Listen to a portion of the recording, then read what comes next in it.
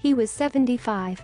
The cause of death was sepsis brought on by a severe infection, according to an obituary approved by the family.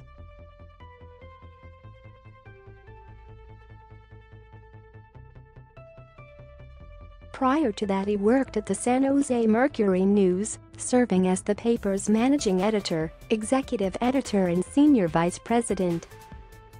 The newspaper won 2 Pulitzer Prizes during his tenure. In 2016, Ceppos was named a Fellow of the Society of Professional Journalists, the Society's highest honor that recognizes journalists who have made an extraordinary contribution to the profession. He also won the organization's Ethics in Journalism Award in 1997. He served as Dean of the Reynolds School of Journalism at the University of Nevada, Reno, and as Dean of the Manship School of Mass Communication at Louisiana State University from 2011 to 2018.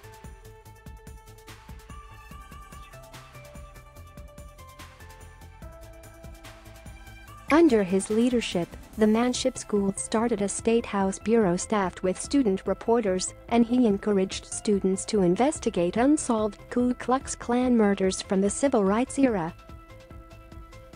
Jerry knew that these programs would enable students to get professional clips and help them find jobs, and he loved that they brought more news to readers and helped struggling news sites survive, said Christopher Drew, a Manship professor who directs the projects.